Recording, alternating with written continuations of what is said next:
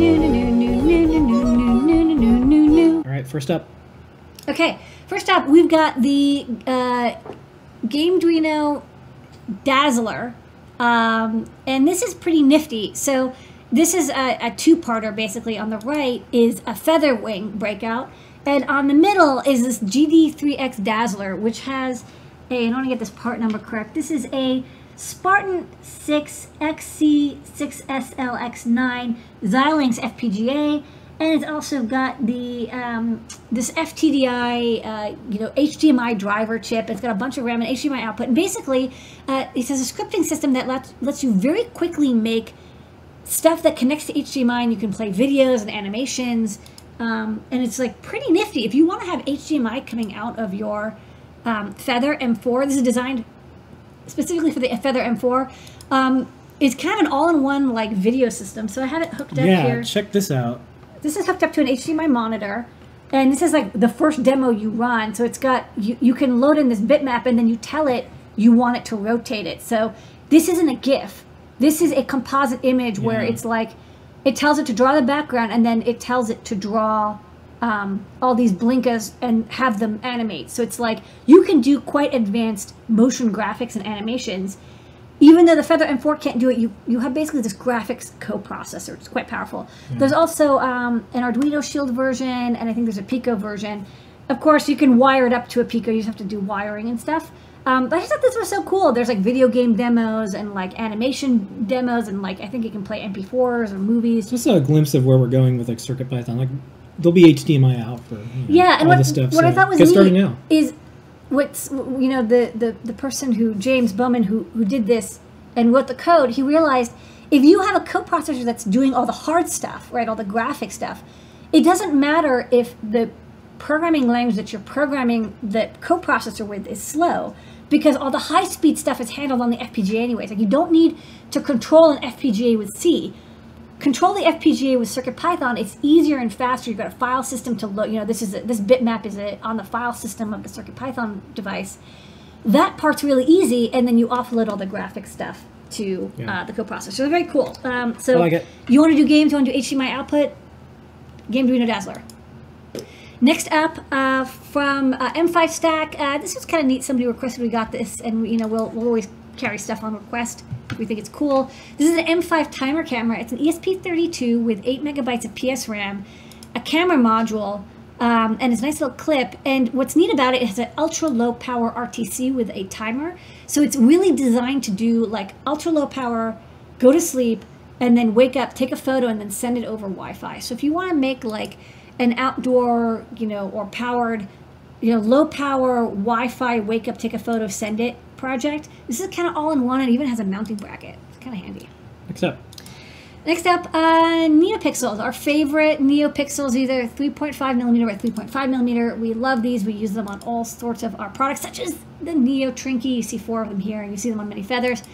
And you're probably like, man, I wish I had 100 of them. And I wish I had 100 of them on like a piece of cut tape. Well, we gotcha. This is, we've stocked these in packs of 10, but in case you ever want to like use these in a small pick and place, it's less expensive. We'll just send you a reel of 100 LEDs. You can use them, you can kind of hand solder them if you're careful. You can use them in reflow. Just be careful about moisture. They're very moisture sensitive. Okay, next up. Next up, we've got USB-C. We've been carrying a bunch of connectors. These are very low-cost USB-C connectors. Why are they so low cost? As you look on the bottom, you can see they have fewer pins than normal. They only have 6 pins. Why? Because they're power only. These do not have data lines. We're going to repeat that again. They do not have the data lines. We have other Did you put it all over the product page in a million places? I put it all over the place. These are specifically for power-only projects where you want to power something over USB-C, and again, only over USB-C, I think 5 volts. Put a 5 kilo ohm resistor from CC1, that's one of the pins to ground, another 5K from the other CC2 pin to ground, and then there's 2 bus pins, 2 ground pins. You got 5 volts out. No data lines, but they're really cheap, and they're pretty easy to solder because the pads are really big. So there are projects that I think could use this. Other than that, they're great connectors. Just, I don't know if I mentioned it already, but no data lines, just power. All right, next up. Next up, this is a cool, long piezo sensor. This is kind of interesting. So usually piezo sensors come in a square or round, vibration sensor shape. These are originally designed to be sleep sensors, like they go in a pillow or underneath a mattress, and when people move, it can detect it. So piezo sensors, when they're moved, you see this fine hand model, as this fine model gently tweaks or pushes or twists the piezo, it generates a very small current between the two metal pins. You put a 1 mega ohm resistor between the pins, tie one to ground, tie the other to an analog input. You can read the analog input and detect touches, twists, etc. And then you can act on it. In this case, it was designed for a sleep sensor data logger. That said, it's so unusual to find a piezo that comes in this shape, this very long, thin, flexible shape. This can be used for all sorts of sensor applications, like wearables, I thought, or like sports, or, anytime you have a touch sensor and it has to go around something or through a thin slot. It's just a very unusual shape. It makes them a little bit more expensive, but, I've never seen anything like before. So I think these are quite cool. You can cut it down, of course, but once you've cut it, you cannot reattach it because the film is you can't solder the film. So you've got like the one end, and then it kind of goes on for 600 millimeters. Cut it. Just be aware, once you cut it, you can't uncut it. All right, next up. Okay, next up, we've got the NeoPixel with, this is a 1 meter long 60 LED NeoPixel strip, and it's got this very beautiful diffused silicone covering, which will also show on the overhead in a moment as soon as I get my demo going. So these are basically like your everyday normal NeoPixels. Power them with 5 volts, give them data on one of the pins using any NeoPixel library. But what's cool about them is they've got this very durable and weatherproof soft silicone covering. So let me turn it off so I can show you. So it looks, you can barely see the LED strip through it. I mean, it's almost more visible on the camera. And on the back, it's got a nice, it's a firm, stiff, like you can't really bend it this way, but it does bend back and forth this way. And what's nice about it is, as I mentioned, it's a very nice diffuse effect. More so than, it's not as much as our neon, which is, really a thick plastic and very hard to bend. And it's definitely not as clear as the clear translucent normal NeoPixel. It's diffused, and it makes it like kind of pastel-y. It kind of has a beautiful look. So we have really good photos. Check out the animations. Of course, they're shot quite nicely. But I think if you want something that's durable and weatherproof and has a little bit of diffusion, but still is flexible, this is a nice intermediary between the totally clear and, of course, this the totally diffuse neon NeoPixels. Yeah.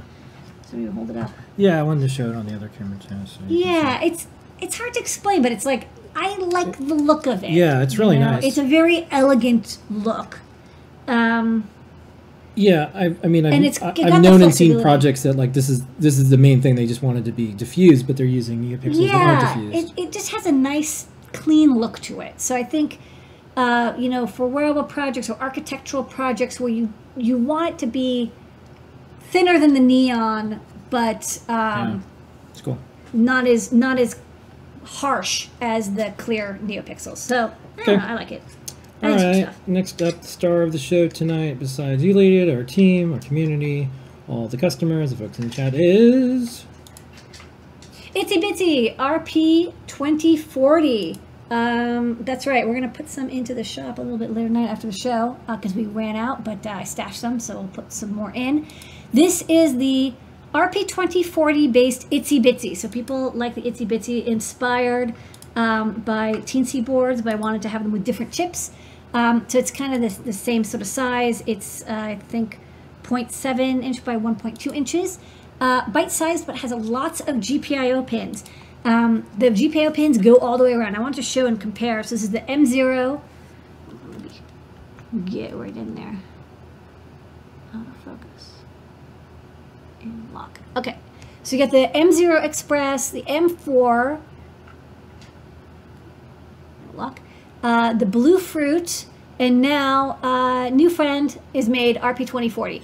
So for ItsyBitsy. It's for, well, there's Quad actually ItsyBitsy. 2 more, the 32U4 ones, which I didn't even bring down because these are nice and popular. But what I tried to do is I try to make them sort of similar. I try to have like the NeoPixels over here, and you know, these have the buttons on the end. This, of course, has the antenna here, so the buttons have to move up.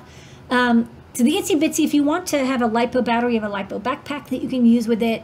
This is a single-sided board. It has an 8 megabyte QSPI flash. It has the reset button. It has the boot button. I did the cute Pimoroni hack where the boot button is also a user button after booting. So when you're running code, you can use this as a single button input. It's got a NeoPixel here. I wonder if I still have the NeoPixel going program. Yeah, I do. It's got one red LED for blinking. It's got the crystal, power supply, lots of little capacitors. I had to use a 402 components to make everything fit, but it did all fit in the end.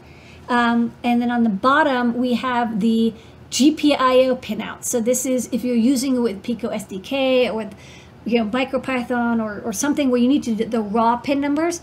These are labeled on the bottom. And then there's one pin, D5, that's special purpose. And that pin is level shifted up to about 5 volts.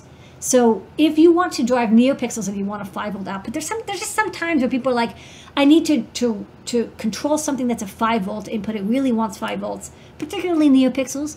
That pin is level shifted out to 0 to 5 volts. So you've got one pin over here. It's 5. It's got the exclamation point to remind you that it's the output pin. But otherwise, what's nice about the RP2040 is, you know, it's a dual core Cortex M0. It's running at 130 megahertz. It's got CircuitPython and now Arduino support's coming out. MicroPython support. You can do Pico SDK, and you just got a lot of pins. And I made sure that, you know, you've got not only a lot of pins, but you got all the analog pins. There are 8 pins in a row if you want to do like camera projects where you use the PIO to drive 8 GPIO at once. They're not all in a row because I wanted to match like the SDA and SPI pin and UART and analog pins match the other ItsyBitsys. But they are available. You can get to all those pins if you want. They're just, if you look on the bottom, I think it's 26, 27, 28, 29, and then 24, 25, 18, 19, 20, you know, whatever. Basically, you got lots of pins that are in a row. So if you want to use PIOs to drive many pins in parallel, you got it. And, you know, what's nice is that you can swap between the two. You got a project with an M0 or an M4, you want Bluetooth, swap between it. You want RP2040, swap between that as well. So, you know, this is one of the original RP2040 boards that we said we would design, and so we fulfilled it. We got the Cutie Pie, ItsyBitsy, and the Feather. So this is a great tiny board with lots of GPIO pins, and if you want, you can add a LiPo charger onto it by soldering on one of our LiPo backpacks. And those new products.